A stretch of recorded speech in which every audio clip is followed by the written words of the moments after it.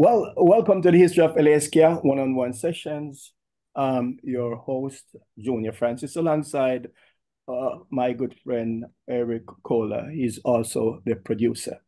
Now, this series celebrates the ska, rocksteady, and the vintage reggae scene in Southern California and throughout by way of insightful conversations with legends and modern-day talent, including those behind the scene. And a lot of people working behind the scene, and we are forever grateful to all of them.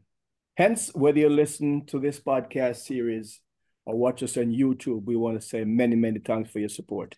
And please remember, it's your responsibility and your obligation to tell as many people as you possibly can or persons about this wonderful series.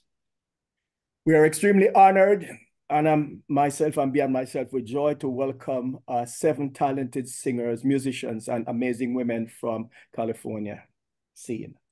In this wonderful event, we present to you the cover-ups and Women of LA Ska episode. Yes. I will now respectfully ask my good friend and producer Eric Kohler to introduce these wonderful. I'm going to try to get all your names correct. Please forgive me if I do not. In no particular order. Nina Cole, Stacey Iguchi, Minnie Kurhan, Sarah Lundeen, Nessa Roffredo, Gina Rodriguez, and Cris Verso. How did I do? Good, very good. Thank you so much for joining us on this very special episode, and a special thanks to Nina for helping coordinate. We were right off the air, Junior and I were looking at something here. Maybe not the first time I met some of you, but because I think that was at one of the Steady Beat shows, courtesy of Luis. But some of you will remember this club Ska Bawa, for any of you who can actually see who are watching this. Right, so this was summer of '99 in Pomona, downtown Pomona. Cover Up shared the bill with the Allentons. I think that's where at least a few of you raise your hand if you were at this particular show, if you can recall. All right, so a few. Well, I should hope so. We played it. Yeah. Yeah. And is that a flyer you made, Cris? Remember we used to make our own flyers? No. No, I think you made it. Right? I think was that the club that was like a tiki bar or next to tiki bar? Yes. Right by the glass house. Yeah, correct. Yes. Okay. Yes. In fact, it's I remember. It was, we kicked off the series. If you can, I'm going to turn my computer. If you can look right above Junior, Carlos Malcolm, Club Ska Bawa opened in June of '99. Oh yeah. So we kicked off with Carlos. We did a series of shows. Obviously, you all were part of, right? And the Tiki Room. And then we ended it with a special show from Laurel Aitken months later. So it was pretty remarkable. And interestingly enough, we are back in Pomona again. The 2023 we went back with a heavy hitting show. And the last show that Headcat performed was back in Pomona. Right. This time around, the Glass House. I'm not sure. Was there a Glass House back then when you guys? Oh yeah. Yes. Yeah. Glass was down there, for sure. Okay. It was right down the street. Yeah. Pomona hotspot. Again, thank you all for joining us tonight. Why don't we start, if you would, by introducing yourself. Tell us what instrument you play, or instruments you play, and what group you were in addition to the cover-ups. And let's go. We're going to go according to our screen here. Nina, you first. Right. Hi, everyone. I was drummer in the cover-ups. I also played drums in Tight Spot, another all-girl LA reggae band from the early 2000s. And I played in various other bands, the Red Hearts and La Dolce Beat. And those bands were based right here in Southern California? Yes. I asked because I've never heard of them. Yeah. They were all ska rocksteady? The last two were more 60s garage style, but both Tight Spot and Cover Up, ska and reggae. Yes. I think I've seen both at least once. Yeah. Nice. Welcome back, Nina. You were one of our first guests many years ago on this podcast series. So Thank you. How about you, Sarah? I played tenor sax in the cover-ups, and then played tenor, and then I think I started playing guitar in the Twilights, which is a ska band with many of the girls here. And then I think that's when we formed Tight Spot after that, and I played pretty much mostly guitar. And then we also formed High Fever later. And I played sax and guitar. And then I play the drums also, but mostly in like indie rock bands and rock bands. So that's pretty much it. Cris? Well, singer, songwriter, manager of the cover-ups, right? And then founding member with Minnie. Before that, I'd been in, oh gosh, like punk bands and indie bands, and then after we did the Twilight and High Fever, I was in, and also another all-girl punk band. And now I have a band, a dream pop shoegaze band that actually Sarah played drums in originally. And I sing and write and I play bass. Well, I play bass, guitar, sing, and keyboards, I think, in that band for recording, but I have a live band to play. Okay. But I just sing. A lot of duties. Yeah, a lot of duties. Well, it happens when you're starting your own band. So how about you, Minnie? So I'm Minnie Kurhan. In the cover-ups, I played bass and I started the band with Cris, also did songwriting. Prior to that, I was attempted for years to try to start a bunch of traditional ska bands with people all over Southern California. Some of the people from the cover-ups, Amanda, who played sax with us, she was in some of those bands. I think probably the best incarnation of all the stuff was Brian Dixon. I connected with him. So he was playing guitar. We had all kinds of other people popping in. And it was great. It was just never went anywhere. So, and then I moved to the Bay Area after the cover-ups broke up and after finishing college. And I played with a couple of people up here, but none of that stuff ever ended up going anywhere for me. I feel like, yeah, cover-ups for my kind of, as I say, my Al Bundy moment. I love that. My glory days. Nessa? I was not in the original cover-ups. I came along after when they started the Twilights. Cris brought me back down. I was in the Bay Area and I had recently relocated to LA. And then I was in all the bands that followed the Twilights with High Fever and Tight Spot. There was a band with Spiro. I played piano with those guys. I don't even remember what that band was. I remember what that band. No, I don't remember. There was a couple different bands we played with Spiro. Yeah, but that was fun. And then I also played with the Champions, and it was pre-pandemic, and they're up in San Jose, and I was down here in LA, so I was Skyping into band practice for a while, and that didn't really work so well, just because of the time lapse. But I played a few shows with them up in Northern California. Nice. Excellent. Stacey? I sang in the cover-ups, and prior to that, I played in a project with Cris. I was playing bass. It was kind of more third wave, I'd say.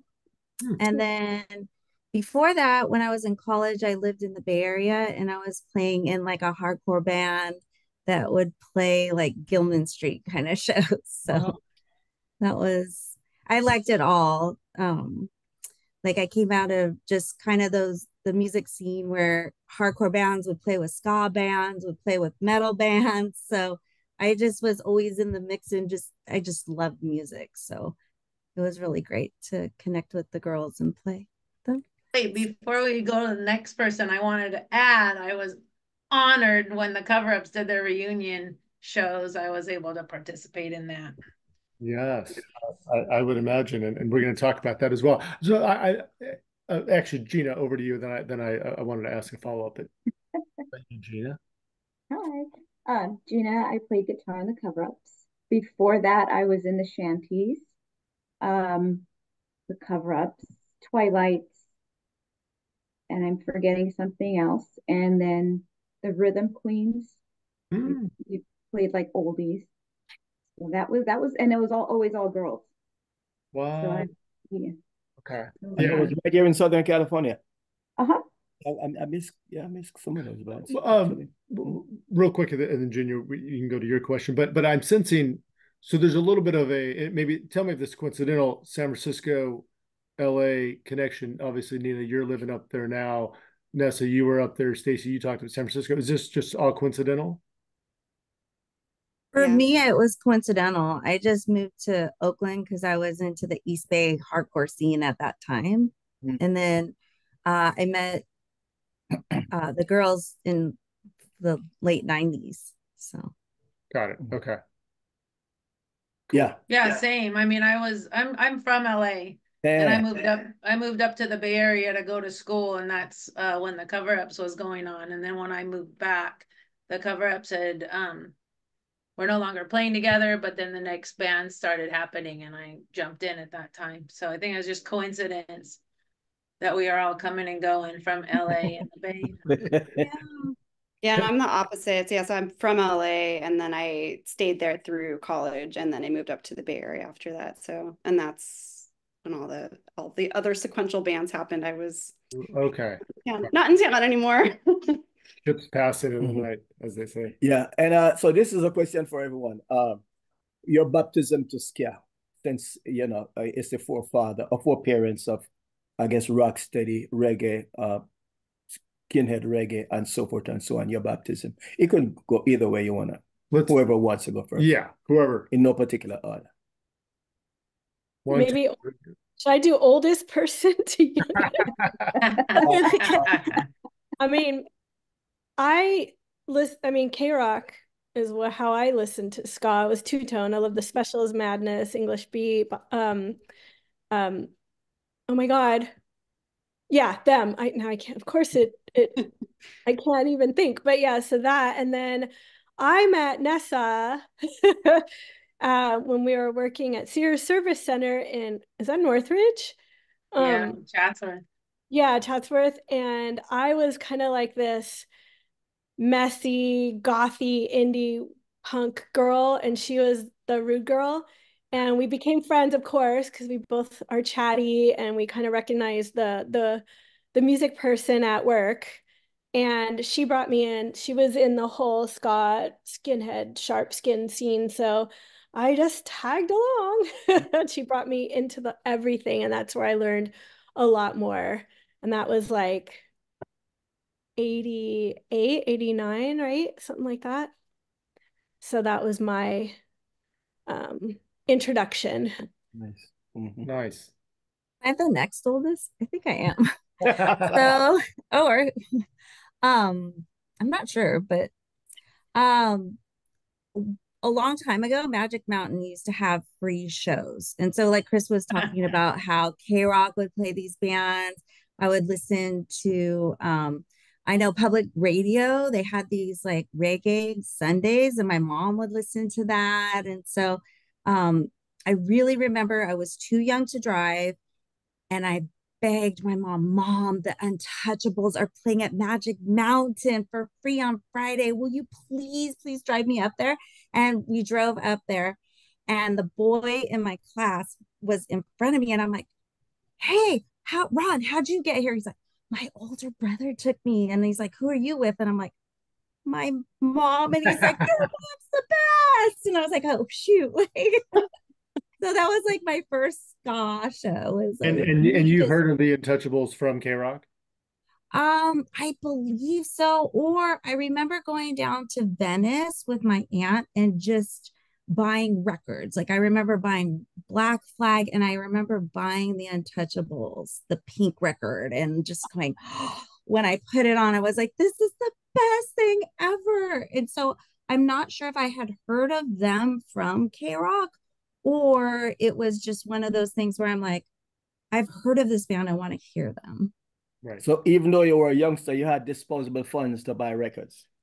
I had a job since I was 10. I used to throw newspapers and I just knew that anything I wanted, because I came from a really poor, like not poor, but a single family mom and 3 kids. That if I ever wanted anything, I had to work really hard for it. So I would work hard and save my money and buy records. Nice. A cool mom to take you to Magic Mountain to see the Untouchables. Next up.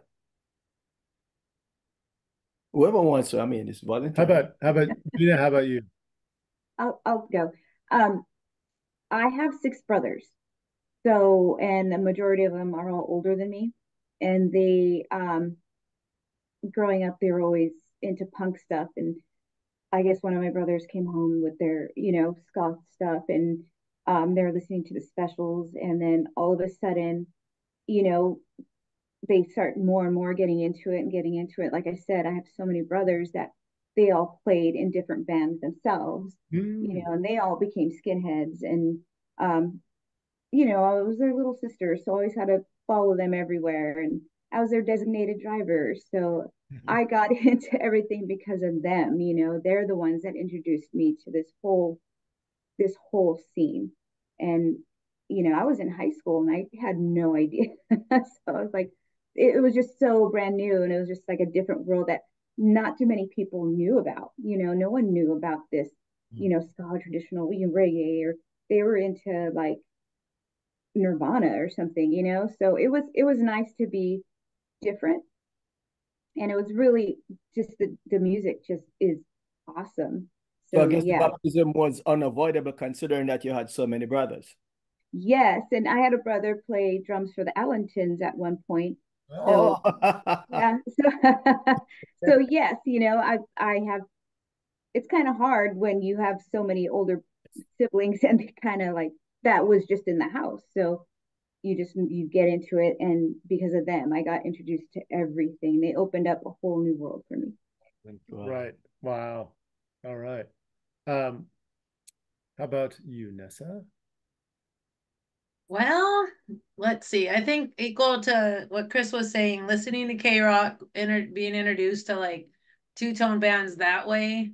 I think I was in junior high, and so I was like, okay, this is ska. The first record I bought, my aunt took me record shopping, and it was a record store called Big Ben Records on Sherman Way in Sepulveda. And the record I chose was, I think I was like in 5th grade, was the Complete Madness album.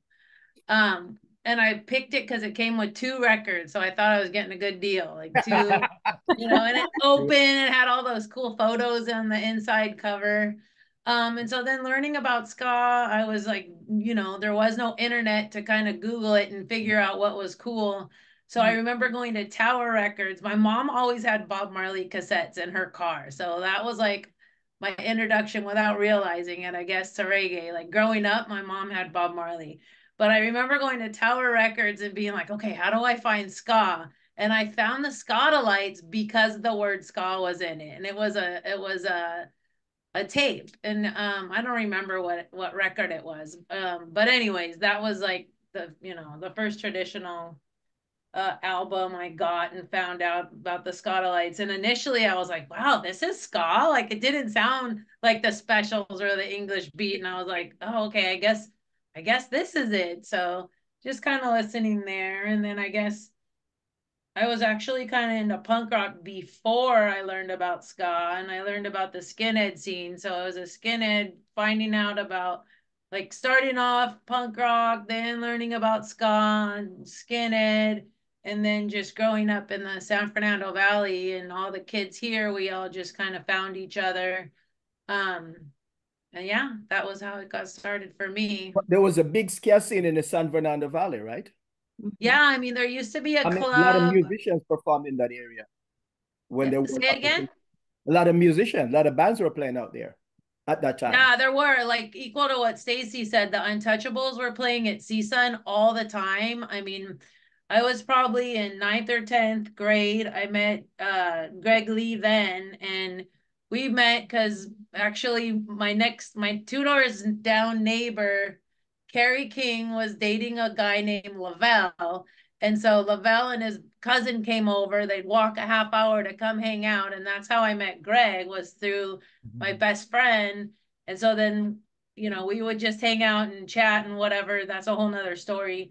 But we would go all around the town, everywhere together. And we met Lino that way, I think. I remember meeting Lino Trujillo from B1, you know, they evolved into Hepcat, but we would go to shows at CSUN. The Untouchables played there a lot. Dr. No played there a lot. And that was, we were in Northridge. So going to shows there was easy, being, you know, kids. And then the country club was in Reseda, and there was a million shows there. And it's so strange now when you go past the country club now, it's a church. But back then they had punk shows, they had ska shows, they had every kind of show. Yeah, so yeah, people used to actually come to the valley. Yeah. I went to country club shows with you, Nessa. A lot of them. Yeah, there was a lot going on in the valley back in the 80s. Yes. Yeah. Yes. No, some epic ones. I unfortunately missed out on most of those, but I've seen plenty of flyers and talked to many people who have been. Minnie, how about you? Similar to everybody else, apparently K-Rock was the way to learn about two-tone back in the day. I remember actually my school when I was a kid, it was this really amazing performing arts school that was across the street from USC. So it was like Fame in real life. And one of the dance classes we did, remember they had like, you know, it was like Free Nelson Mandela was the song. So we did this school performance for, I don't know, diplomats and stuff like that.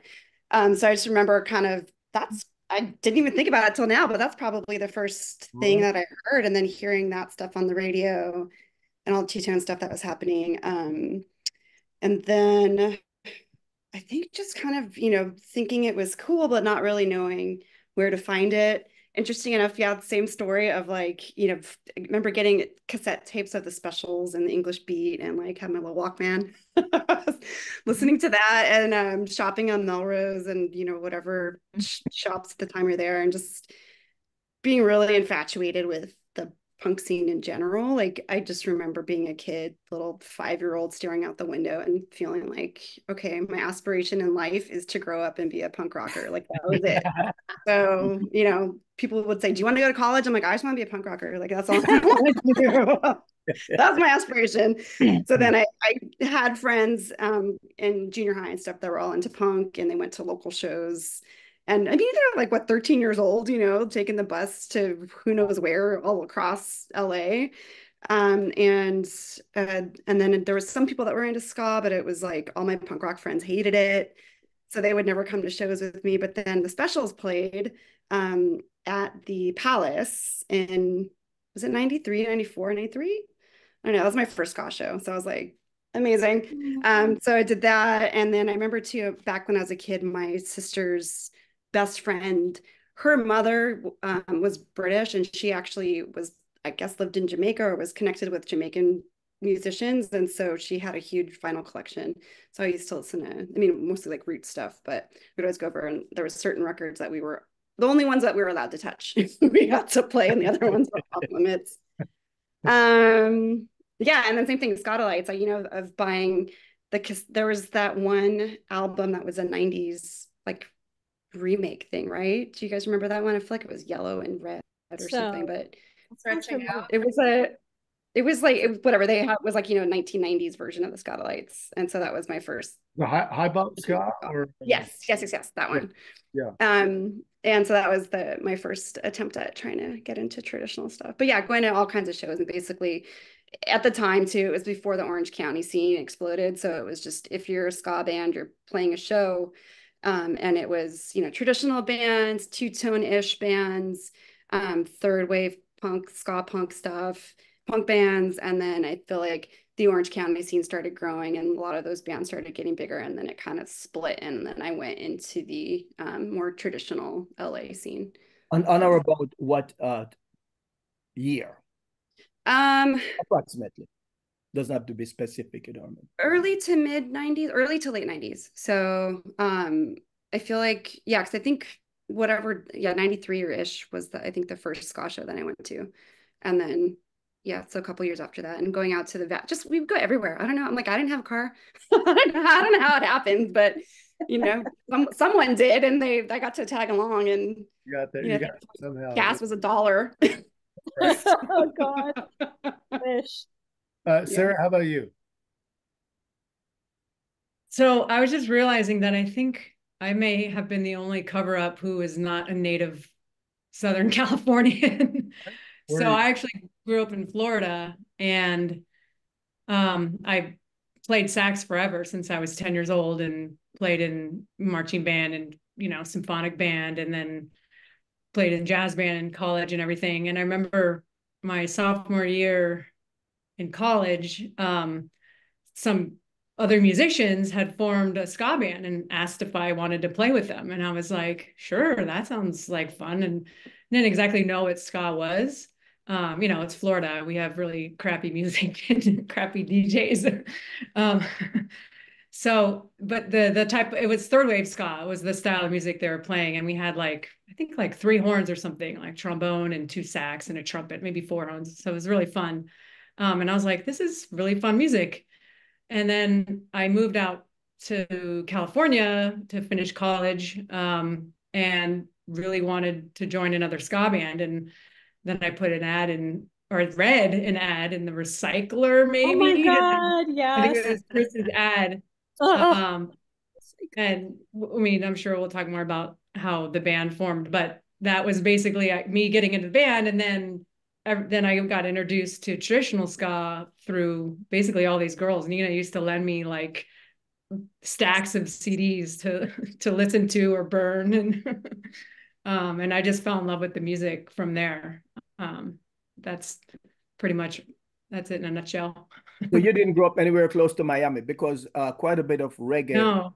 Oh, okay. No, I grew up actually in Cape Canaveral, Cocoa Beach, where Kennedy Space Center is. So it's kind of like, you know, a little beach town. And, you know, I listen to No Doubt, and like then I think I started listening to like Les and Jake and, you know, the third wave ska bands. That's what we would hear, you know, in Florida. But yeah, it would have been nicer to be in a more, you know, cultural area like Miami or something. Right. Last but absolutely not least, Nina. Right. So lots of threads connect. So grew up in LA, and although my older brother wasn't into ska, him and his friends planted the seed. Essentially, I was in the Riot Girl scene with them, and a band. I was in a band with one of his friends, and she told me, "Hey, you look like a rude girl," and I didn't know what that was. So I wanted to learn more, and they told me about some ska bands, and the entry point was more on the two-tone and, you know, third wave things going on at the time, or that, you know, the more punk side of ska. But then my first show, like many, was specials at the Palace with Let's Go Bowling, and from then, like that, I was totally hooked. And I went to that show with another bandmate from another band, who was my rude girl mentor. So she was a rude girl, and I thought she was just so amazing.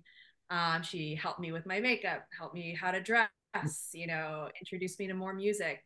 But I remember the first cassettes that I got was from, I think it was Columbia Music House. You could buy a cassette for a penny, and then you got all these extras. So they had Scandal Ska, which was the soundtrack to this movie Scandal, but it had the Scotalites. It, you know, the movie itself is about Christine Keeler. So that was one of my first, you know, 1960s Jamaican ska recordings. And then they also had This Is Jamaica Ska. So I got my hands on a few things, and that just really hooked me in. And then finding in LA that there are bands like Hep Cat and Jump with Joey, who, you know, have that more traditional sound. Yeah, I went down that path, and that was my baptism. What a baptism. Indeed, indeed. So a few of you have shared in that baptism little tidbits, where you heard the music on radio. A few of you also shared some live events that you went to. For those of you that didn't touch on the live events, what was your first ska show that you went to here in SoCal? So I know like the specials. So Nina, you talked about specials. I think many of you talked about the specials, right? What was the first ska show that you went to within the scene, so to speak? I don't know what I went. I went to wherever Nessa went. I know. I was gonna say. I Nessa, think what do you like remember? I remember like going Like to see the Fishbone. Untouchables all the time Yeah. at CSUN. think- Fishbone played at the LA street scene in whatever year that was. Right. Shows at the country club, maybe. Yeah, I the saw first Fishbone shows. at the country clubs too. I remember seeing Bad Manners at the country club. I'm falling asleep though, but that's a whole other story. Or like stories of certain friends taking my scooter in the back of the country club and jumping it off of a something or other. But I don't remember my first ska show. I know that it was probably something like, you know, one of the shows at the country club or Fishbone, maybe at the Roxy. I don't know. It was like late 80s, early 90s. Right. Or like even backyard Sharpsville Step in the backyard at Rammy's. Yeah. Like stuff like that. So I don't know. Wherever you went, Nessa, I went. Yeah, I mean, whatever was going on in the valley. I don't know. I think the first shows I went, I don't know. Probably Untouchables and Fishbone. But that was our era though. Right. That was like, you know, a lot of I don't remember, like specials weren't even together then, Madness. None of them were playing at that point. Right. You know, they kind of came back. I remember seeing the specials reunion, or it was Special Beat, and that was huge. We were so excited because like, oh my gosh, some of the specials are playing. But before that, they had been defunct for a while. Right. I remember seeing Donkey Show in Tijuana. I love Donkey Show. I don't know if you came to that show, Chris. I remember like no, I didn't go down there. Yeah, probably all the shows at the country club, like the Palomino. Oh, and the Palomino, right? Oh, the Palomino too. Another big and like parties, backyard parties. Yeah, lots of backyard parties. Yeah. Gina, how about you? Some of the first ska shows on the scene. It's funny because I don't remember, but I just know I went. My brothers will say this is where we're going because that's when, you know, the flyers, they had the little map that was not like how you cannot find anything. Like it wasn't north. Get out of here. I don't know who drew that. No help from Google. Yeah, like you take out your Thomas guide and you're like, I think it's here. Yeah. So my brothers had their flyers, you know, so I'd be driving them, but we never stay long. My brothers seemed to get into a lot of fights back in those days. So I guess we ended up numbers, right? 5 brothers. Yeah. So my brothers are like from the family, and they were always not well liked back then. So we'd go, they get in a fight, and I drive the getaway car, and so I don't. So when they had to leave, you had to leave. Yeah, and I always had to like keep my head on a swivel, you know. But God, I just remember so many like bands, like you said, Donkey Show, or you know, like I remember King Willie or Lucky Seven, like these old like small little bands that no one's heard of today. You know, you go back, and it's just like when someone says something, and I'm like, oh my God, I remember that band. I saw them. Where did I see them? And I never remember. And I probably only seen half of their show because I was probably leaving, you know, working my way out the door. Yeah, I think a lot of the Valley shows or the near here, like Hollywood was the Roxy shows and the country club. And I mean, I think it was still in the 80s, like Let's Go Bowling was coming down and playing.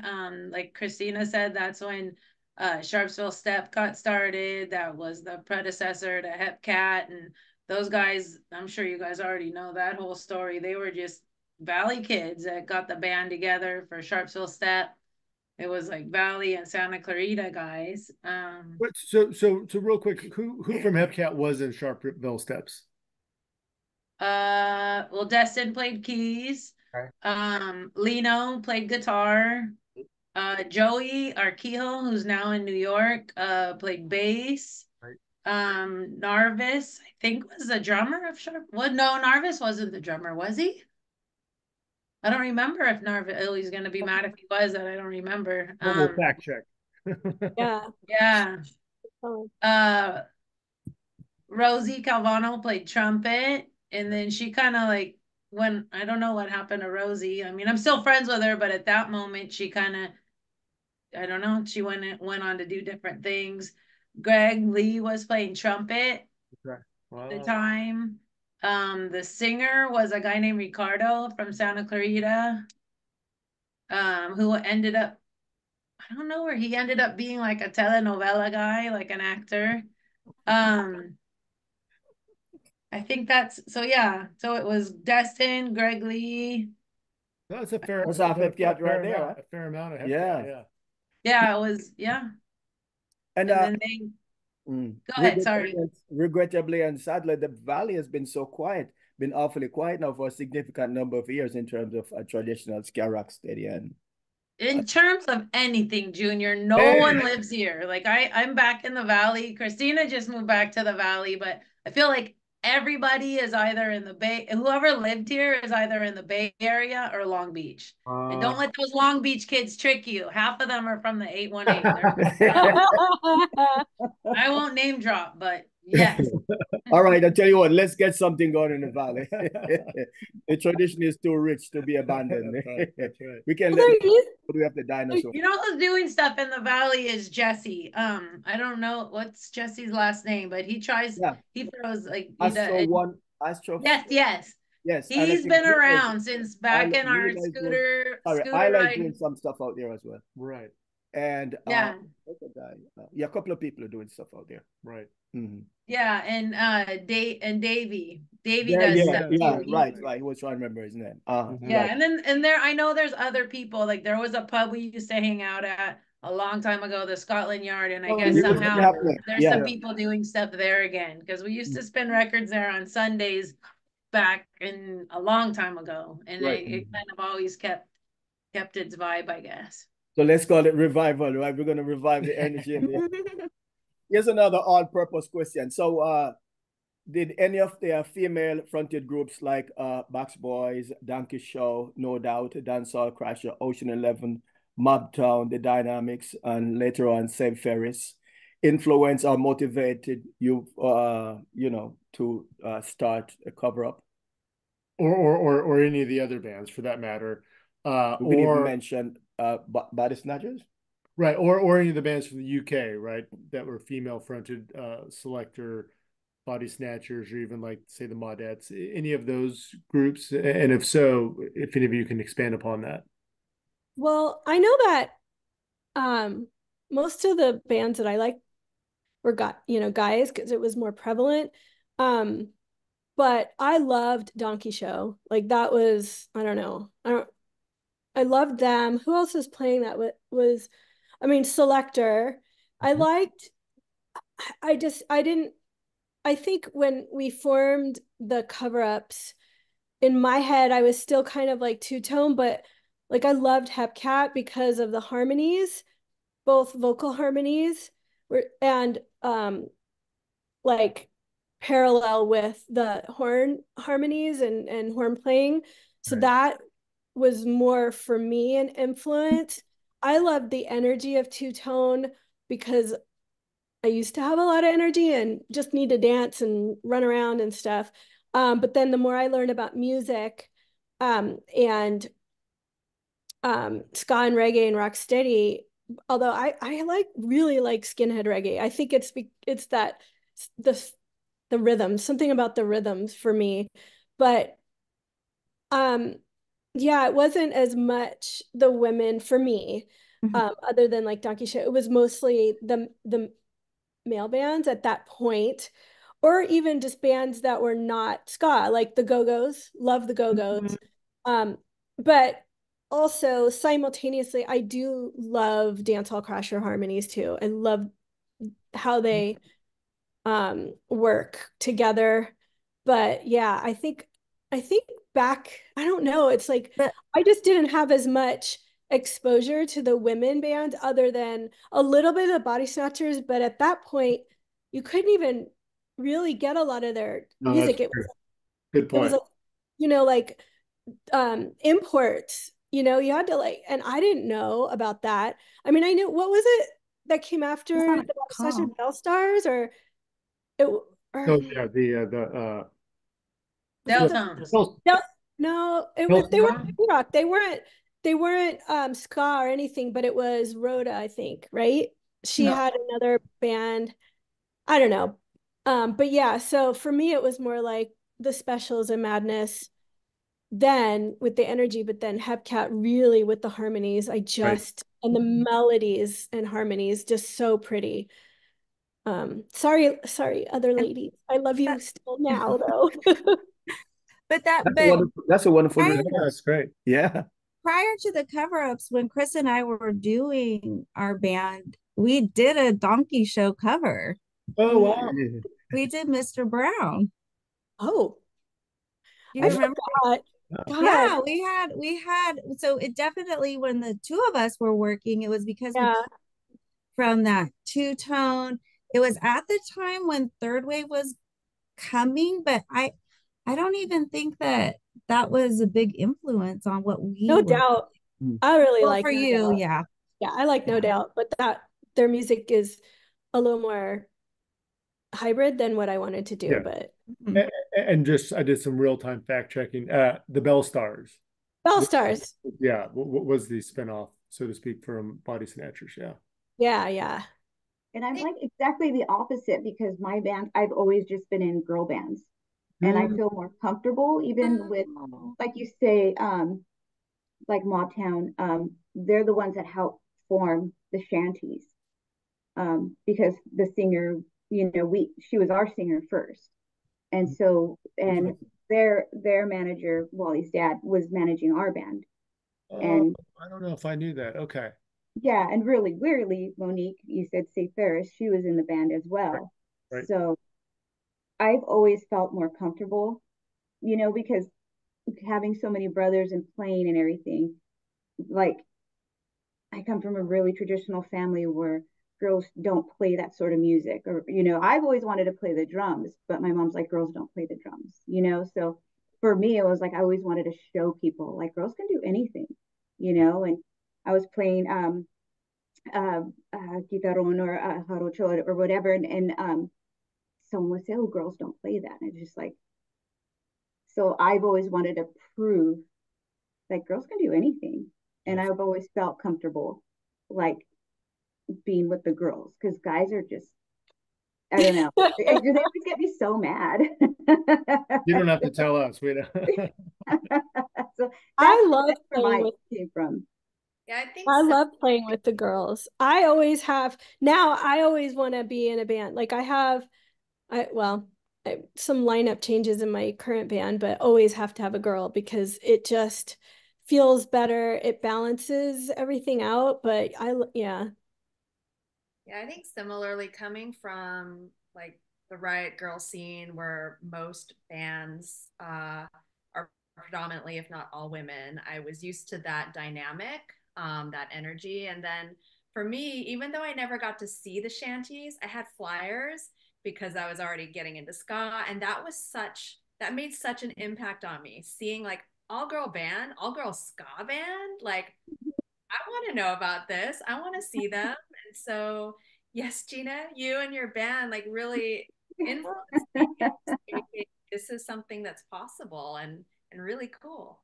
We didn't think it was possible, you know, because it was unheard of. You know, you don't hear a bunch of girls getting together. Well, you know, God was like the 90s. No one did that. So we were even like freaking out, like, how is this going to go over? And, You know? and Gina, is it correct? I mean, shanties were the first known all-female ska group. That is correct, right? That's correct. Yeah, as far as Any recording? Any recording? We have a lot of VHSs because back then all you could do is like pay someone to record you, and right. Actually Wally's dad was always, he was great at that. Yeah, he always had his camcorder. He was always there filming everything. And I think Alicia, now she plays in Mobtown, but she might have recordings, but I think I lost like everything. And I'm so bummed out because of all the pictures and all the everything. And when you just move so much, you're just like, I don't need this anymore. And and now I regret everything. If there's any time to try to find some of that, I'm sure Kat and Luis for the Steady Beat film documentary would love to see some of that too. But no, that's amazing. Yeah, I gave them the VHS because apparently they have that stuff. Nice. And I'm like, well, I would like to see that, because I haven't. It's been a while. Well, I just went through a move and I found a lot of stuff for us for the cover-ups. I have some VHS from the whiskey and somewhere else too. So I haven't watched it because I don't have a VCR here, but I'm the keeper of all of our stuff. I have one too. Okay, let's have a viewing party and everything. There you go. Have a viewing party. Exactly. I love it. Sarah, what about you? I think I missed the question because my contacts were it's that time of night. I got to take them out. No worries. Was the band influenced by female fronted bands? Right. Oh, female fronted bands. Right. Were you motivated or influenced by it? Actually, I listen to a lot of male fronted bands. I don't know why in particular, but can't really think of any female fronted bands, ska or just anything in general. I mean, all the above. Yeah, I mean, I love Phyllis Dillon. I think she's probably one of my favorites. But yeah, that's all I could think of at the moment. And Minnie? I feel like for my stuff, like listen to all you guys talk to, it's I think my sister and I were really close in age and we would just sing all the time. So anytime there was a band that had two female singers, so like B-52s or I was trying to think of like who else was it? It was Mary's Danish was another like 90s. Oh, I love it. Like any of the 90s bands. I was like, again, K-Rock, thank you for existing. Yes. So we would always just be singing along to things. And Dance Hall Crashers, I actually listened to one of their albums, I don't know, this past year at some point. I was like, oh my, I can sing along to every single song still. It was insane. And I haven't heard it in like 25 years or something. So I think for me, it was just kind of being able to sing along to bands. So I guess in terms of like women musicians, I think it would be more along the line of singers just because I like to sing. And then, yeah, thinking for like all the other LA ska bands. I remember seeing Meal Ticket. They were from the Valley and they used to play out was it the Cobalt Cafe? Does that sound right? Yeah, there was a Cobalt out there. We played there. Yeah, we did. We did. Cobalt. We did? Yeah. Oh, we did. Yeah. We did. Yeah. And Say Ferris used to play out there. And so I think it's just for me, a lot of those bands, like I liked the singing. I think I remember Say Ferris when they first started, I really liked them. And then I think it was as the third wave stuff started getting bigger, I was like, then I kind of stopped liking them only because I felt like there were some like stage antics and stuff. And I just felt like, I don't know, when things start trying too hard, I just kind of, I don't know, it loses its charm. And so I think there was a lot of stuff.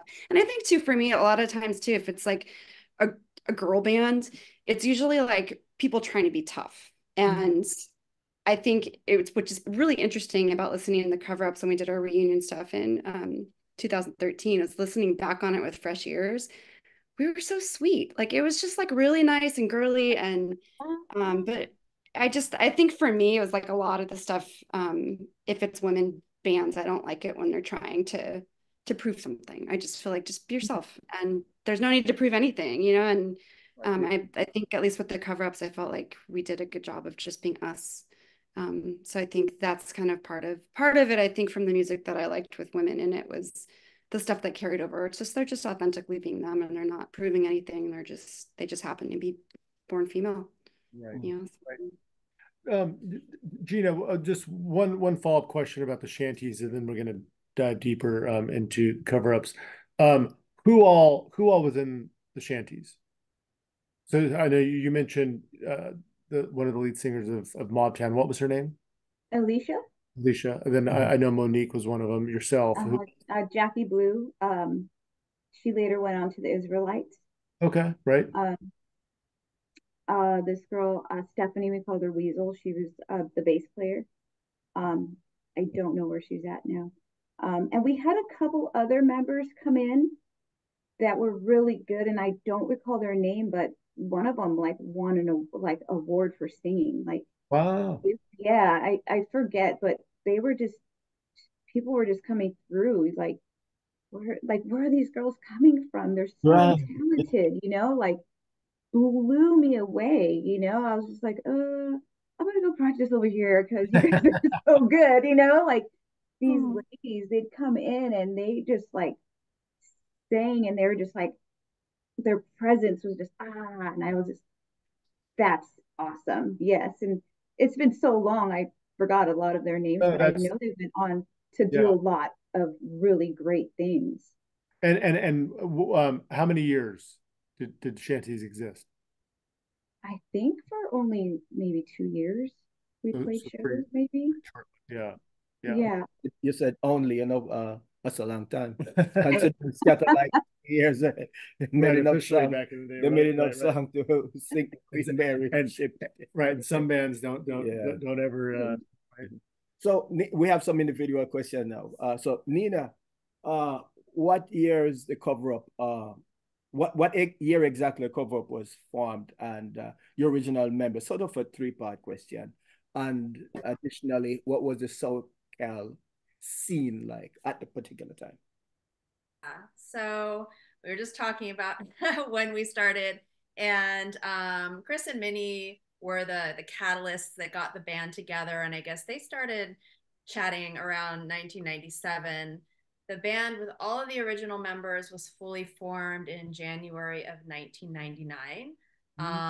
And many of them you see on this call. So Chris, Minnie, Stacey, Gina, Sarah, and then Amanda and Lauren, who are not here on this call. There were 8 of us. And, you know, we started practicing, started playing shows pretty soon after that, starting with a birthday party at a lodge, I remember. Whose birthday party? A friend? Rawls, I think. Rawls. I think it was Rawls. Yeah. Our friend Rawls. He used to help us on guitar before we got Gina. He would help us on everything, kind of. He was one of our, you know, helper brothers. Ghost member. Ghost member, yeah, for sure. We had a couple of ghost members. Yeah, we had some good supporters. And the scene at that time was really vibrant. So it still was that heyday of 1990s ska when, you know, the revival was hot. Steady Beat was doing a lot of things. There were a lot of shows going on. So being part of that, we had a lot of opportunities to play and to play with bands we admired, and kind of make our way in the scene, which, you know, it is interesting as an all-female band, dipping your toes out there, how people are going to react. And sometimes it was a mixed bag, but other times, you know, people really liked us and supported us. So it was an exciting time. And Nina, we were playing like twice a month. I feel like we were playing all the time, or every other weekend or something. To remember us playing a lot. We got invited to a lot of shows.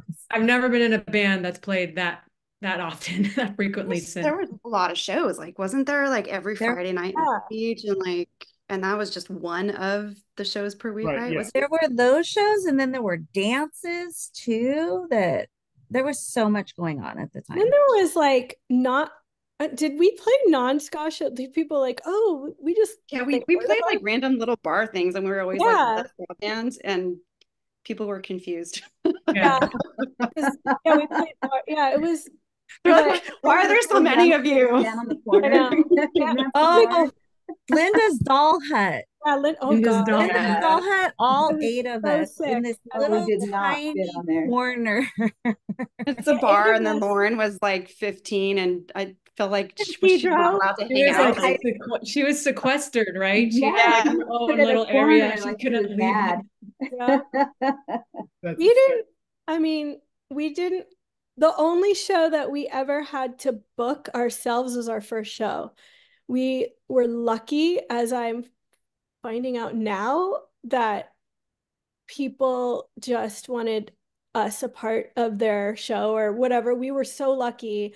The word got out really, really fast, and it got out. I mean, we had people. I mean, this was early days of internet stuff, or websites and everything. We had people who'd heard of us in Australia and Europe, and it was crazy because we were, I think at that time, the only all-girl ska band. I know there was someone in Australia maybe a little later, but we were so lucky that we had so many opportunities. But yeah, we did play a lot, but we also practiced a lot, like twice a week, like 3 hour practices, right? Militantly, like, come on guys, we gotta practice. But we also needed to be able to stand on our own. We were always at that time. Now I feel that women in music is different, but we felt like we needed to be better than better to just be out there to be taken seriously, because we were all girls and that wasn't the norm. And guys can be a little, I think people could be a little judgmental or just, oh, who are these girls? Can they play? Right. So we wanted to practice to make sure that we could play. And we did the best we could with songwriting and getting, just our chops up. That I remember our schedule. Right. So if you did 2 shows a month, or you rehearsing another couple times, like once a week, or twice a week. Tuesdays and Thursdays. Like 2 hours or whatever. Yep. Sometimes we'd pick up a Saturday, depending on if someone couldn't make whatever, but yeah. I remember doing like band practice out in the valley. What was it? The place that what was that place? It was in Van Nuys. Sound Arena. Yeah, Sound Arena. That's it. And we go to Taco Bell after. Yeah. Oh yeah, we would. Our 99-cent dinners. Yep. But I still remember. I know Nessa always remembers. I'm like, I drove out because I don't live in the valley. I live in Norwalk, so it's kind of far. So I'd always drive 2 hours to get there for an hour practice and 2 hours back home. Like, yeah, we did more than an hour practice because she definitely had the longest. I remember that, and we always be stuck on the 405. Yeah, I'm like, sorry, I'm sorry, I'm late. I didn't know where else to practice though. Like I was just like, it was perfect. Yeah. It was great. Whatever. They loved it. They loved us. But I remember being at school. So I went to UCLA, and I would shuttle all the West Side people to practice, and then shuttle them all back, and then I'd go back to school. And because it was the early days of heavy computer use, and I had to use the computer lab because I didn't have a computer at home. So I'd be like, I don't know. I mean, it was kind of crazy to be like, I'm going to go to band practice for however many hours and come back and like work on the computer till 4 a.m. and get up and do it all over again the next day. Right. So, Stacey, so I know that you all played a number of shows for Luis and Steady Beat. Do you remember some of the venues specifically? There was the one in Long Beach when he would do Club Rough and Tough, right? Oh, was that at the Vault? Yeah, no. Leonardo's. And then we played Chain Reaction with the Porkers. Oh wow. I remember what the whiskey. A lot of whiskey shows. A lot of whiskey. Right. Yeah. We played a show somewhere in Oceanside. Oh yeah. I can't remember That what that was was. a random And then thought. what was the band that oh gosh, it was at the end of Santa Monica. It was a tiny little club where mostly rockabilly bands would play. But we played a show there, and the only people that came were in bands. So I remember Scott Musicians from came out as a Crown force, Review came, The and like everybody, garage. it was just the garage. And so it was just like the most intimidating experience, but it was so sweet because all of them were like, you guys are great. Nice. All of us have been there before. So don't worry because you're just getting started out. Yes. Interesting. I love that. When we played Warped Tour too. Oh yeah, we played. Right, maybe that was exactly that was going to be my next question. Like, tell us about Warped Tour or what you remember best about it. Your microphone. I just remember it being really hot. Like, very hot. I remember that too. And I remember people looking at us kind of funny. Like they would walk up and they're like, what the fuck is that? You know, like. But so what year was that for Warped? And then how did that come about? And how many dates did you do? Just Anaheim. Anaheim, okay. Well, what do you mean people would look at you as if you're from outer space? I think they were like all girls playing this, you know, sweet gumdrop ska music.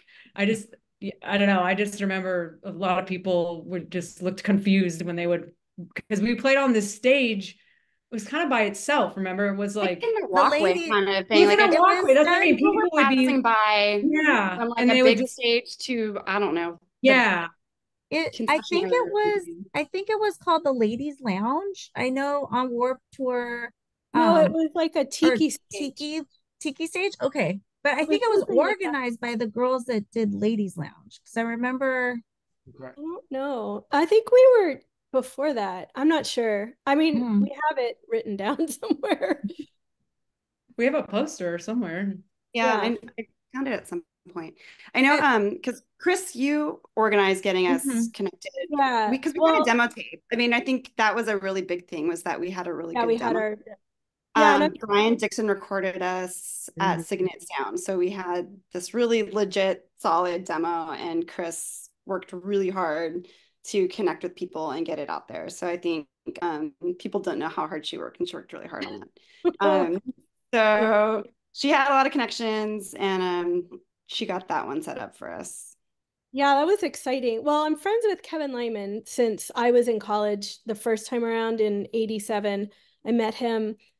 He did a Chili Pepper show at Cal State Northridge, and I was part of this, all the like weird punk, goth, whatever you are, stuck together. And we helped put on the show, and I met him and we became friends. So I'm still friends with him now. And I sent him our tape. I said, hey, we have a band. And he's all, you want to play Warped Tour? And I'm like, oh, yes. So we played that one. It was really exciting. But yeah, that was. But also touch on, the demo that you worked on with Brian Dixon. Maybe Cris, if you want to elaborate on that. Well, we wanted to record something, and I don't know all that you girls probably will be able to remember. We all have our memories. I remember going in the middle of the night on weekdays. Oh my God. Recording starting at 3 a.m. Some of us worked, some of us were in school, some of us were in high school, some of us were in college, and some of us worked. And he recorded us at no cost, but we had to do it in the middle of the night. And it was exciting and fun. And Brian was it was great. It was Jesse and him kind of at the console. Jesse Wagner? Oh yeah, Jesse Wagner, yeah. Because they were in the Rhythm Doctors at the point. Right. Yes, Rhythm Doctors. That's actually the on the Rhythm Doctors album, there's like, it looks like they're trying to make it look like a doctor's office, but it was actually the lobby at the recording studio. Oh, really? Yeah. That's a good sound. Because I just remember, I'm like, hey, we were there. I just remember driving up and I'm like, middle of Hollywood back then, late at night, you're like, oh my God, let's just drive in. The best neighborhood. Yeah. That was a little dicey, but Yeah, and then I had a dual cassette recorder and a dual CD, or it was, I didn't even burn, I don't know, I didn't have a computer at that point, or maybe I did, but it wasn't MP3s burning on, it was just CD to CD and tape cassette to tape cassette. And then we did the artwork, and I would make the buy the whole thing, make the J cards in my not even laser printer. And we did it. I still have some I'm the collector and the keeper of whatever nostalgia. But yeah, and then we sold them at shows. So we didn't sell them online because we had no idea how to do that. I have my copy. As online. I'm not sure if people were selling online. I don't think so. No, you know what? We had on our website, people would send us money because I remember. Oh, okay. So then we would send it. I helped you make the J cards and stuff too. Yeah. Okay. The CD burner, and I was helping burn the CDs. And I remember we would mail them occasionally. Yeah, and across the country in some cases. Yeah. I make them pay for shipping, but yeah. I mean, that sounds familiar. But yeah. Minnie, who are some of the bands that you all played with back then? A lot. You need to pull up our the one that's popping in my head is like the Allentons and the Slackers. Irie Beats. Yeah. Yep. Rhythm Doctors. Yeah. Yeah, those are some of the top bands of the moment, absolutely, of the day. Israelites. Yeah. We played with Mobtown. Did we play with Mobtown? We played a show with the Porkers.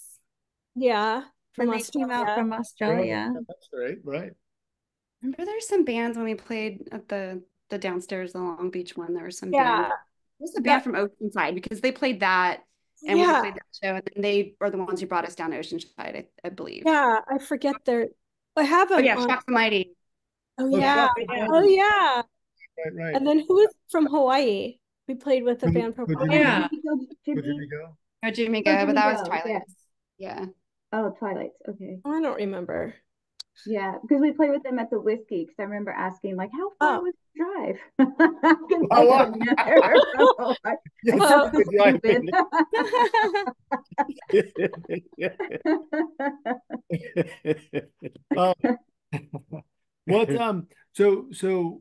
So what led to the cover-ups breaking up? Age. I would think it's like band drama and the arrogance of youth is the line that I came up with. That's our official. That's probably a very common answer for bands, I would imagine, right? Yeah, there's a lot of us. And I think it's How about the communication in the band? We were all in. Was there a lot of dog fights? Some. I don't think any more than any other bands. I mean, there's so many people. It's another relationship, but times 7. Yeah, and logistically getting everybody together and making it all happen and coordinating schedules, and it's a lot to handle. I think also musically.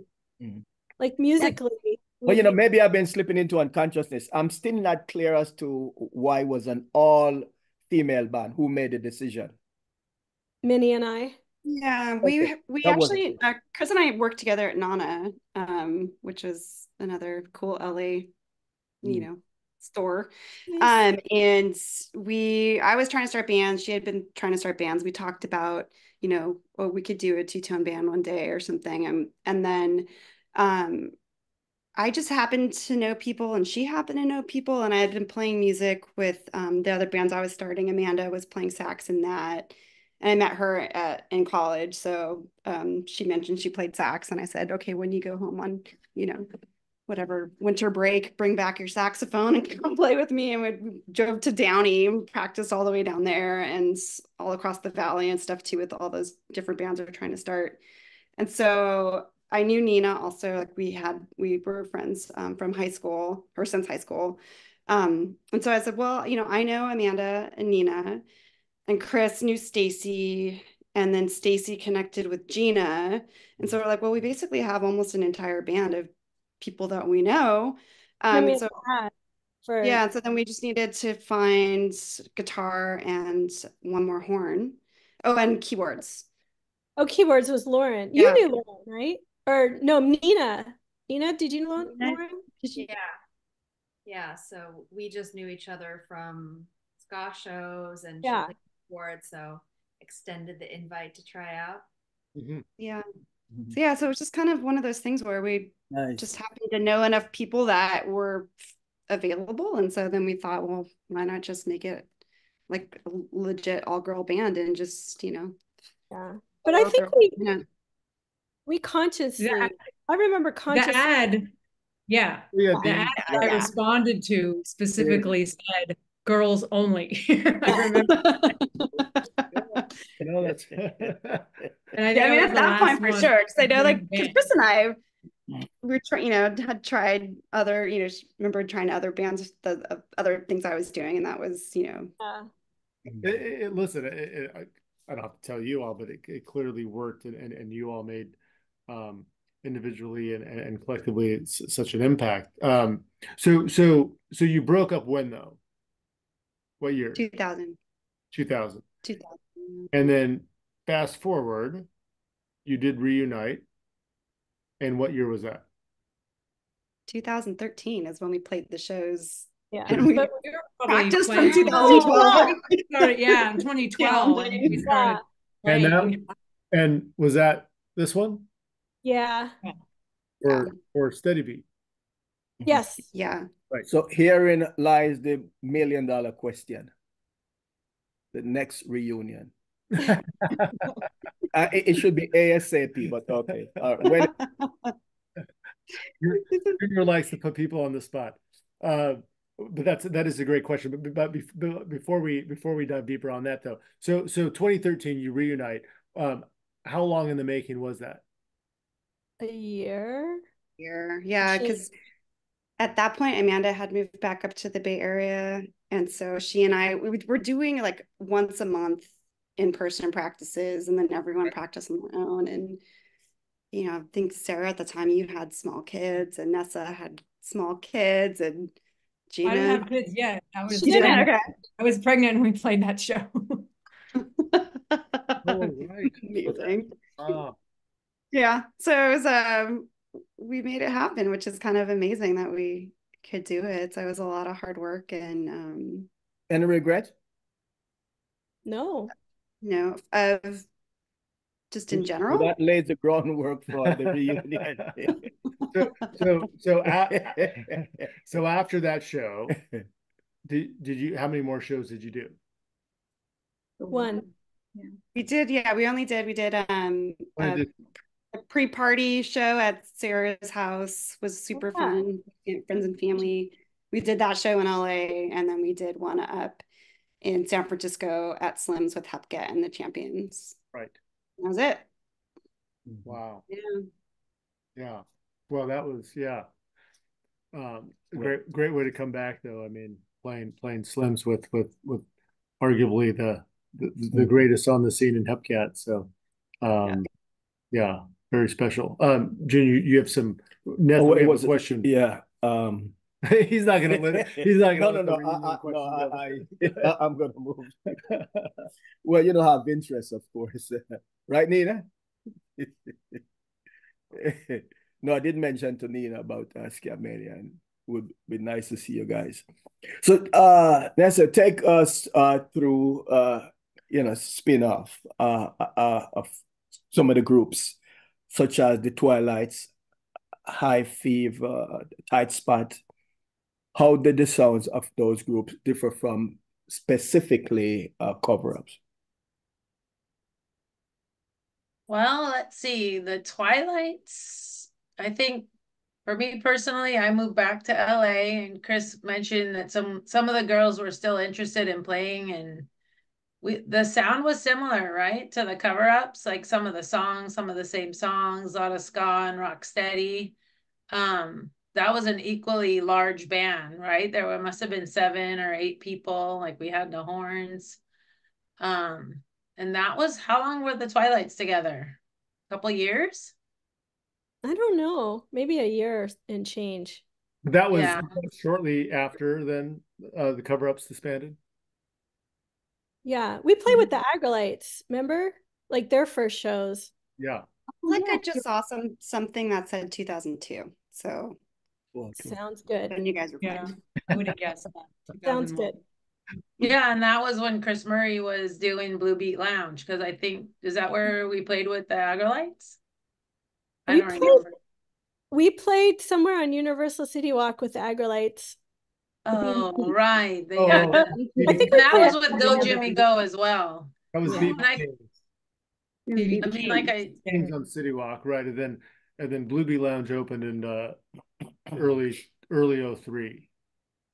Okay. Oh, maybe only Tight Spot. I think Tight Spot played there. I think we played there a couple of times with Tight Spot. Yeah. Okay, well.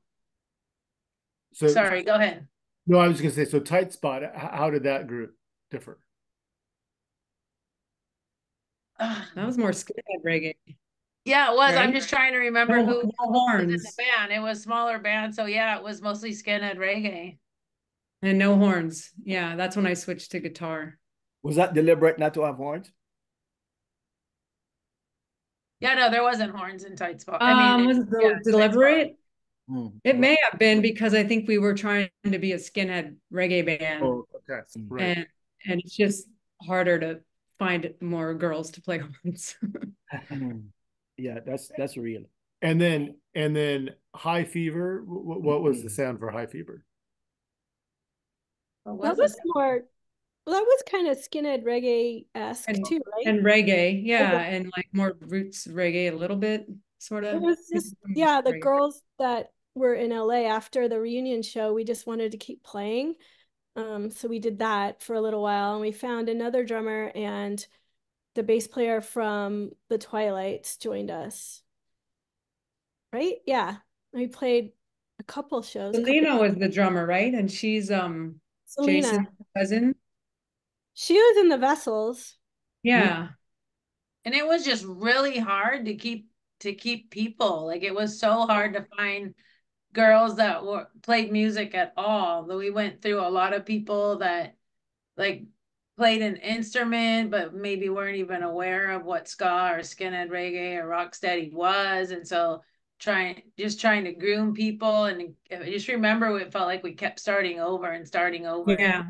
Well, once one person would leave the band, then the band just broke up because we couldn't find a replacement. Right. And that happened with all the subsequent bands. Yeah. It's a unique sound. Like, it's a unique rhythm. Not anyone, if you're gonna play drums, not, you can't even, like, I was just thinking like, oh, I want to write a ska or a reggae song, and I use Logic, and there's no reggae beats in Logic. There's no ska beat. There's none of that. And I like to write and have the drums in there because you can feel it. And I have to I'm going to have to go outside and download something from somewhere else. So, nowadays there's that, but like back, even 10 years ago, it's so hard. Like Selena could play pretty good, but like, who else? Like, playing drums is Rosie. I know we had Rosie play drums. We had to teach Rosie how to play that type, and she was a beginner drummer. I mean, she worked hard, but like, I think everything, like singing is like you could just sing harmonies and stuff, but I think everything else is a little more specialized. Like a ska rhythm on a guitar, it's so different. Yeah. And then you're like, I mean, regardless of gender, I feel like that's always been the hard part. And for me, going from, being in LA in the 90s, and, you'd go to shows and you talk to people, and everybody was friends with someone in a different band. So, like a lot of the bands, like people played in lots of different bands just because we all were young and had energy and everyone liked to play. So somebody always knew somebody, but there was always like the one thing you can't find. You're like, oh, we need someone to play this, and you kind of have to teach someone. And for me, coming up to the Bay Area after and, in the early 2000s, like I just could not find people to play the style that I was used to playing. There was certainly like a Northern California sound that was happening, and just that LA sound is really, trying to get as close to the Jamaican style as possible. I feel like it's really challenging to find people who really know what they're doing. So on a deeper level, is it because of male chauvinism in the society overall? I think a little. I mean, I don't know. I think for me, it's just about the knowledge of the music and being able to really nail it and to really feel it and to be able to capture the emotion. And I think the thing that I notice a lot of times too with, I mean, even people who are in, fairly like, solid ska bands, a lot of people play to rock and roll. And so I think, especially like when it comes to drummers, I don't know, I feel like it is a hard thing to really nail. And once you play with people or hear people playing it who can nail it, it's really hard for me at least, to like lower any expectations of what is possible, because I know what it, I think people are learning. I think people are learning much faster now, though, with the availability of a computer. You can go online and learn the Mr. Nibs, Lloyd Nibs style of playing, and master it within a reasonably short period of time, which didn't exist during. You're saying there's hope for me to learn how to play an instrument? Oh, you're doing always that was specific about drum. Drums, very specific. Yeah. Like whenever I think about doing any kind of ska reggae, I always think of these girls and, the other two that are not here at this. I think that's the exact people I call. Come on, guys, I'm going to do this, or I want to write a song. Like I don't, I mean, I've been casually talking for a few years with Lino and Greg Narvis about doing a project. We'll see what happens with that. But I go to these girls right here because we have such a, very long history. I don't know, 25 years.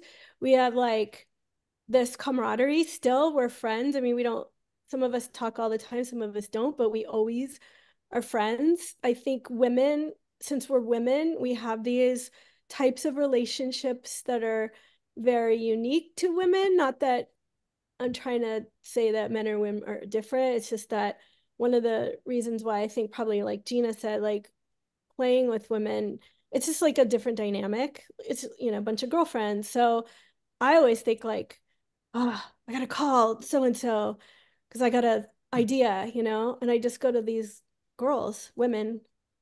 So does that mean you wouldn't take tips from Lloyd? No, I would take tips from anyone. But no. But I'm just saying, as far as like who I feel comfortable and like we know how each other play. Sure. It's not like it's an exclusive club, but I don't know. No, I think it was just something with us though. There was a special mix where we wrote, with the exception of 2 songs or something that were covers, we wrote all our own stuff. So I felt like we could kind of not read each other's minds, but if I would come with chords, it would be like, not necessarily, people would be writing for the parts that they weren't necessarily playing. So like Amanda might write lyrics. I remember I came up with the horn melody. And so it's just like, there was a lot of, we just were all kind of in sync. And I think, it was just, I mean, partly lucky, I think, to have this group of people, but I think we just practiced so much more around each other, and we're listening to all the same kinds of music. And I just feel like it was a good combination of people in the same room at the same time. Yes. Not always easy to find. I tell you that in any genre of music. True. It's not easy to find. Very true. Nina, aka Nina Reggae-delic. Many fans probably know you as a DJ. For the sake of our listeners, when did you start DJing? So I started DJing in the early 2000s, probably 2001 or 2002 was my first gig. It was for something called Skadrafinia that used to happen in San Diego. Mm. But yeah, it was around that time. So it was after the cover-ups. I was getting into records while in the cover-ups, but really it was another way to remain musical while I wasn't in a band or was in bands that were different styles from the music that I loved. And of course, I did DJ while I was in Tight Spot as well, but that was around the time when I started. So after the cover-ups, first gigs. Nice. So Rocksteady Lounge celebrated its 17th anniversary. Did you start from the very onset 17 years ago?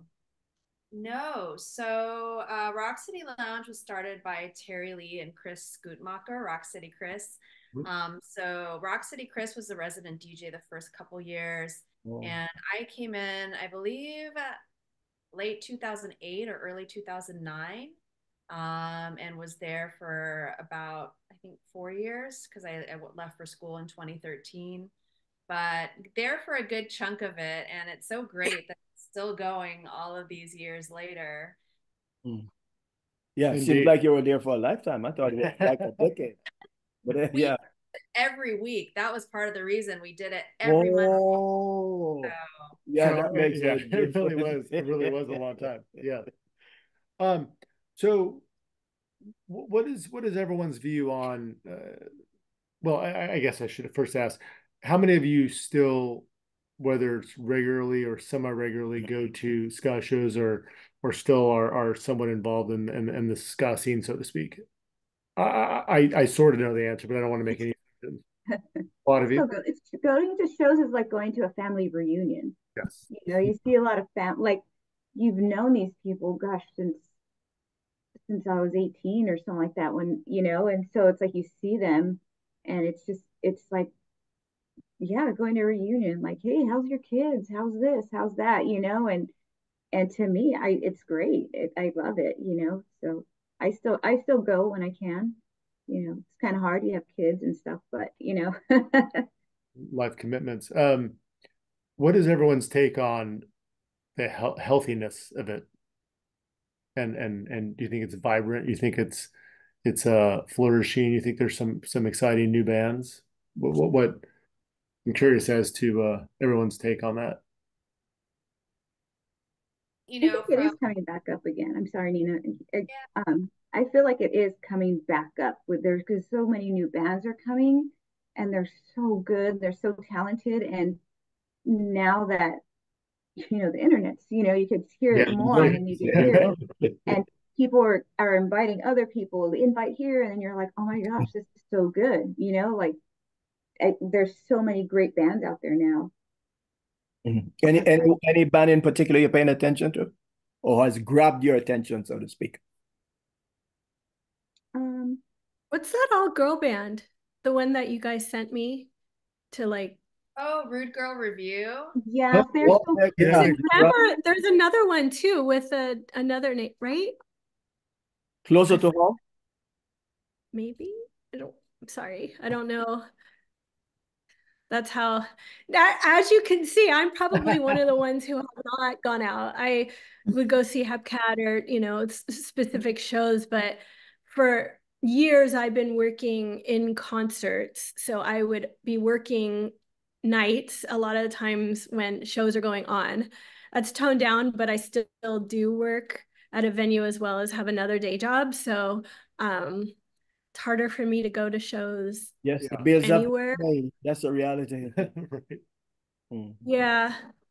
So like and then I was gonna say it just seems like a lot of DJ nights. So yeah, but I feel like I don't know if everyone's just getting nostalgic the last couple of years, but it just seems like things are kind of picking up, and I feel like I don't know, are we all just like getting old and trying to relive our youth and like starting to dress the part more lately? I don't know. But I kind of feel like there seems to be a resurgence in the last 2-ish years, maybe. And definitely DJ nights are like, to me at least, the big thing. And that was, you know, moving up to the Bay Area, same, I started collecting records because is, you know, finding people to play with is hard, but it's easy enough to collect records and just do something at a dive bar. So I just feel like it's that whole DJ scene seems like it's pretty happening. Right. And you're playing, are you playing? Yeah, and records, yeah. So I have Nina's part of it too. There's a monthly night that I do in San Francisco, and I think it's currently the longest consecutive reggae night currently, which is amazing. So it's been, I don't know, 12 years or something. So we just realized that. And nice. And Nessa, you spin as well? No, I do not. I found that I cannot pay attention long enough. I love dancing.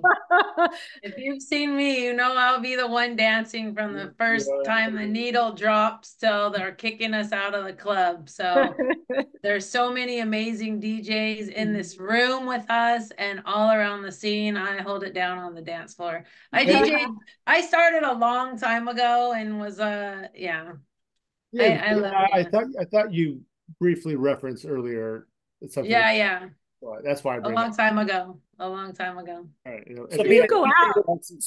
Oh yeah, no, I go out and I have a lot of opinions, like in terms of why there's all the bands playing so much, old bands. If you just look across the entire music world, I think it's like out of the pandemic, everyone's just like itching to play, because bands that hadn't played in a million years of every genre are playing again. And then like in terms of just like local bands playing, a lot of the bands we played with are still playing, and like, you know, tip the brim to all those guys that have kept it together, not only Hepcat, but the bands that came a little bit later, like Steady 45s. Like, it's amazing that they're still playing. And I love going out. I get out as often as I can. I mean, I personally, like, I have kids and I'm a school teacher, but I love getting out. And to be honest, it's almost like there's so much going on now that you're like, oh, I'll go next time, because there's always, it's like, you can't pick, like, all over town. There's guys doing stuff in Pasadena. There's people doing stuff in Long Beach. There's people down in Orange County, and it's everywhere, and it's amazing. And I think it's great. And I don't know, maybe that's just more common now to find DJs because it's easier to just have to focus on yourself showing up versus a band of 5, 6, 7, 8 people and the whole relationship that goes with it, honestly.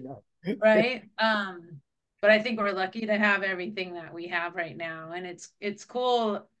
It's crazy. Like Gina was saying, the family vibe is like, I've known so many people for almost 40 years, and just to look back and know that, like, oh yeah, I went to high school with them, or we came up together in high school, and everyone's kind of out again and hanging out. And maybe we all had kids, and now our kids are old enough that we can get out again. And I particularly felt that, and Junior and I had the pleasure of being involved with this, but what Derek Morgan Ocean 11 show at the El Rey, which was the August of 20. Oh yeah, that was the pandemic. Like that was truly felt like that family, you know. And but it seems as though all the shows are like that though. Headcat show, people haven't seen each other for like almost 2 decades. Yeah, the Pioneers. Yeah, all the shows seem No, but we're certainly thankful here in Southern California to have so much amazing talent, both you know, DJs as well as musicians. So so as we near the end of this conversation, what have we not touched on that you want to make sure that your fans and our viewers and listeners know about you, or about the cover-ups, or any of your projects? Should we say? Well, even if we're working on individual project, that's also. Well, we're gonna release our demo finally online, and we're doing a 45 7-inch. You mean the cover-up? Yeah. Oh, it's our 1999 demo, so we're finally how many years later? We're gonna put it out on, you know, Spotify, Bandcamp, Apple, everything, and then we're making a vinyl record. Wow! As well, and we're going through Steady Beat. Excellent. How many songs on the EP? you The guys. demo is 6 songs, and then the record's going to be 2 songs. Nice. And any rough timing on this? Well, it's just a matter of business and getting things out and going. We're actually today was having conversations with Lewis. So we just have to finalize some business stuff and then wait for the vinyl to be made. I think we want to coordinate the vinyl as well as the online at the same time. And we're figuring out those details right now. Wonderful. That's exciting news. Yeah. I'm sure that was a long time in the making, and you all putting your heads together. But now that you've said this to the world, I think I'm seeing a reunion too. I think it comes with the territory. No pressure. We're talking to you about maybe doing yeah. a record release party or something, and like maybe Nina could DJ, or I don't know if we'll do like band swag and do t-shirts and stickers or something. I don't know.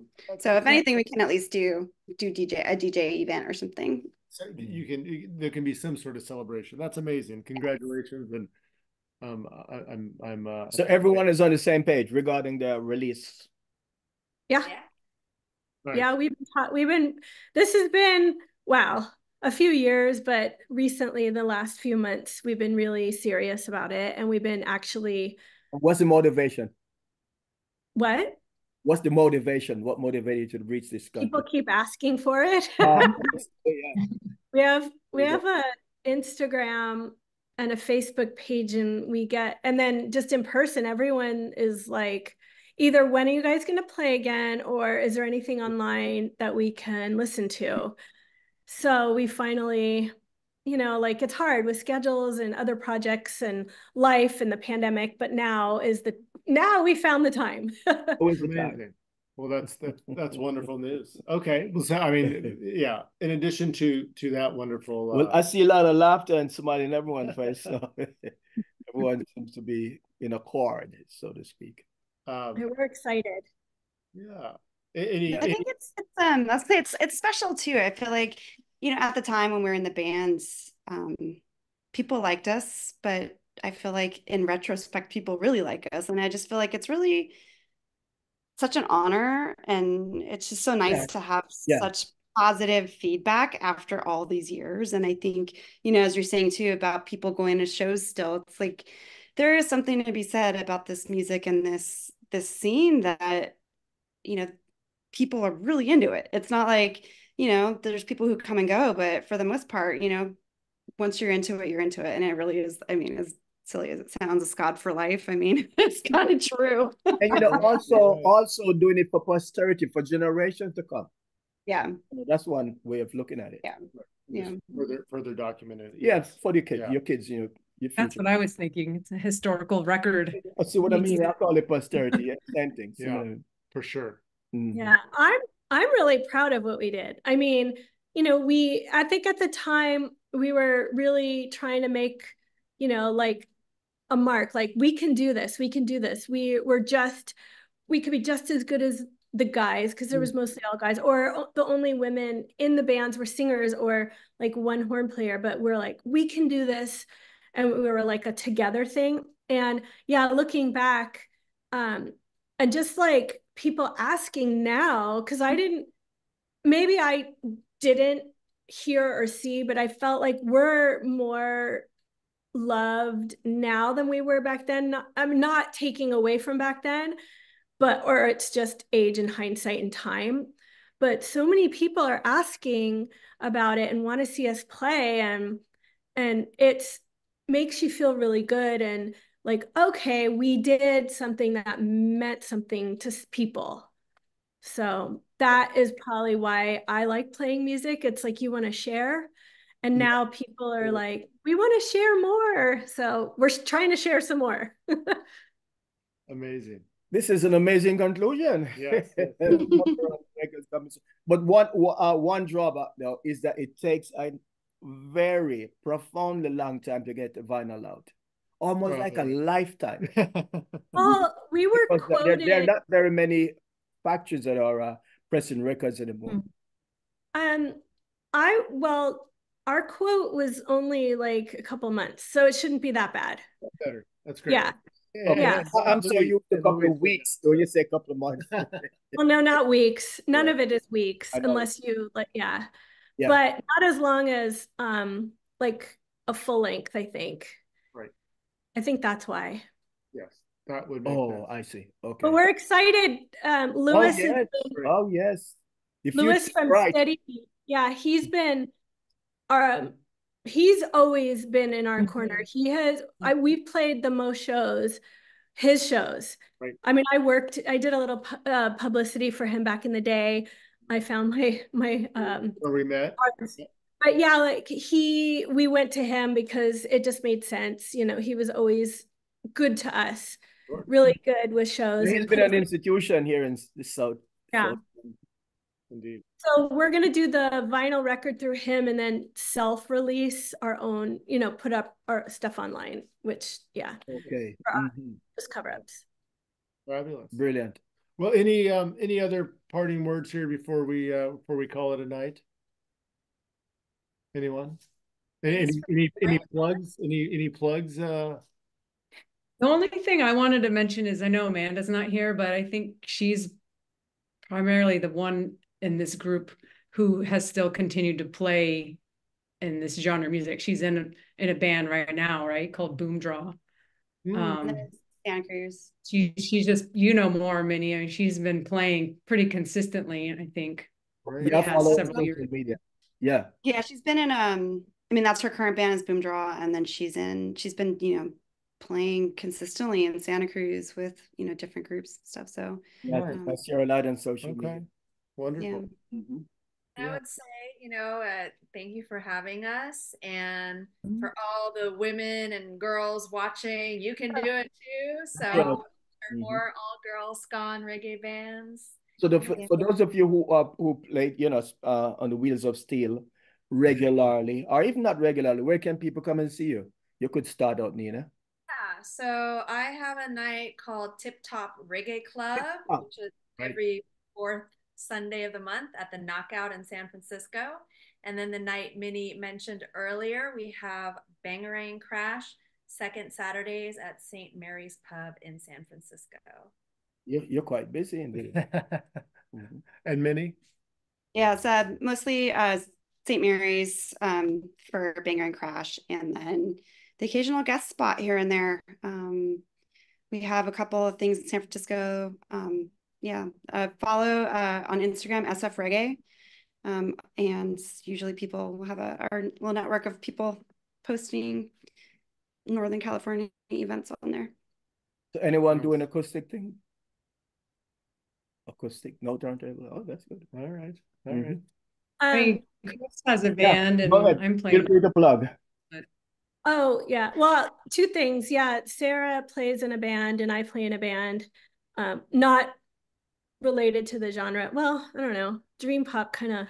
I think it's I don't know. It's funny because some of my friends who are in Rude Boys, like Jesse Wagner, he is like, I love your music because it's very Britpop related. So I'm like, come out to a show. And Sarah, you have a cover, like you play some covers right now. Darklands, yeah, with Steph on bass, who is in. Steph, she was in the Twilights and Tight Spot. Spot.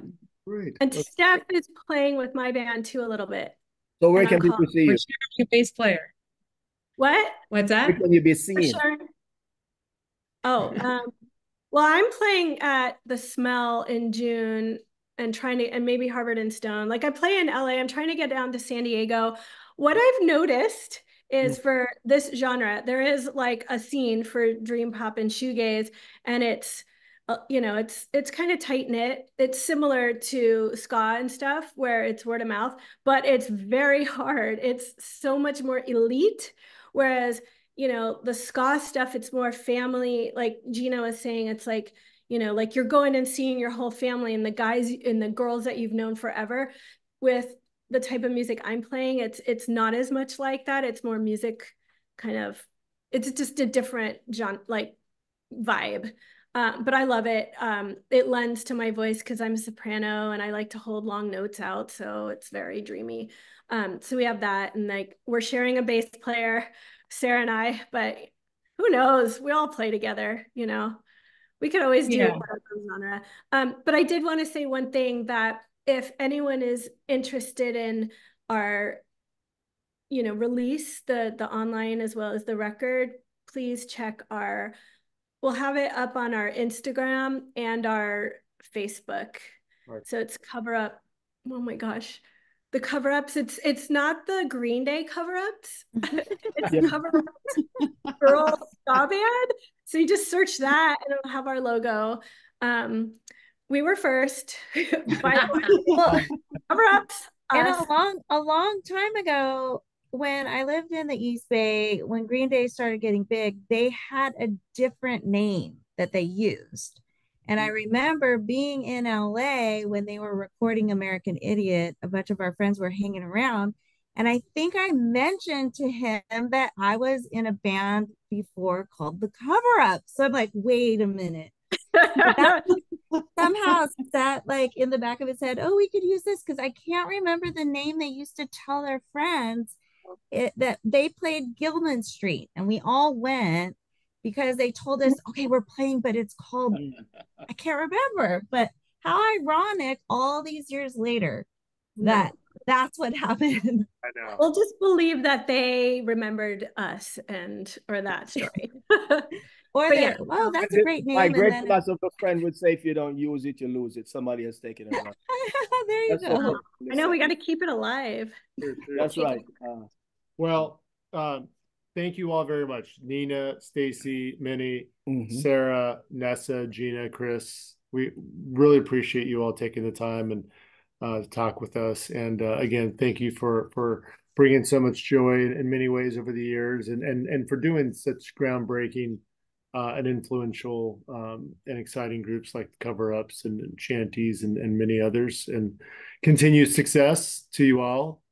Looking forward to the new project. Yes, looking forward to hearing you on digital platforms and on my turntable. Yes. I'm going to play for my two daughters who I always encourage to play some instruments, and I'm thankful enough that they know the difference between ska, rocksteady, and reggae too. They're extremely fortunate. Well, have them come to our dance party so they can dance. Let's make it all ages. We'll do it. Right? Yeah. Right. We have to. No, thank you all for making the time. I want to say thanks to all listeners for their ongoing support, and please subscribe to this podcast series and our YouTube channel. Follow at History of LA on Instagram and join our Facebook page. This series is produced by Rockery Radio. Eric Kohler, thanks for your hard work, your dedication, and your devotion. And Junior, thank you for everything as well. And thank you for everyone out there for listening. And come on out or go out and support. There we go. Please do your part music to celebrate, preserve, and promote the scene. Come out, put on your dancing shoes, and enjoy yourself. And until next time, much love and be well, everyone. Ladies, thank you. Thank you. Yeah, thank you, gentlemen. Junior, until next time. Bye-bye now.